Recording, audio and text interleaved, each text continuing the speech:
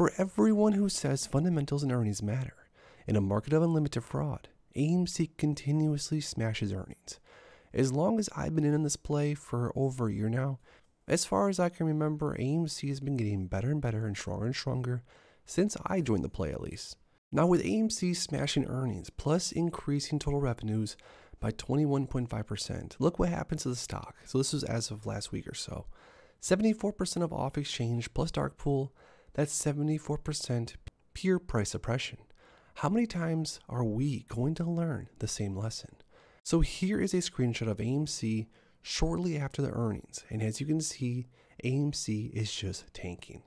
We've seen this time and time again, the apes have kept track. The manipulation and price suppression seems to be at an all-time high though. This is getting crazy, guys. Look at this article. Why don't they charge the price inside of theaters then? And this is an article about customers being confused as how Walmart now sells AMC popcorn. And now I'm surprised it's not $20.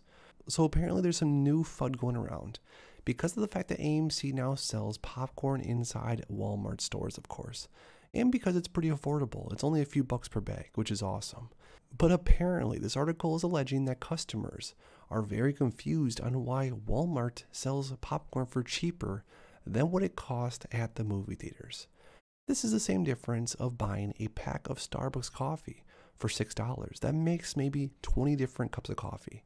Why is that $6 when if you go to Starbucks and buy a cup of coffee, it's like $6 per cup? This is an absolute mad article, and I just wanted to share with you guys because this is how desperate they're getting. How close are we? I have a bunch of stuff I check every day, looking for anomalies and glitches. Earlier this week, Yahoo Finance changed AMC's market cap randomly from 2.5 billion to over 5 billion. Normal, right?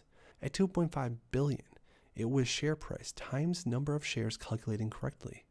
I think it was Monday or yesterday that it magically doubled, with no reason or significant movement to justify.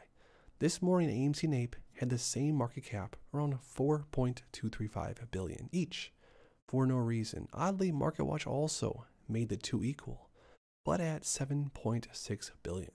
Google Finance, same thing, equals to 2.9 billion.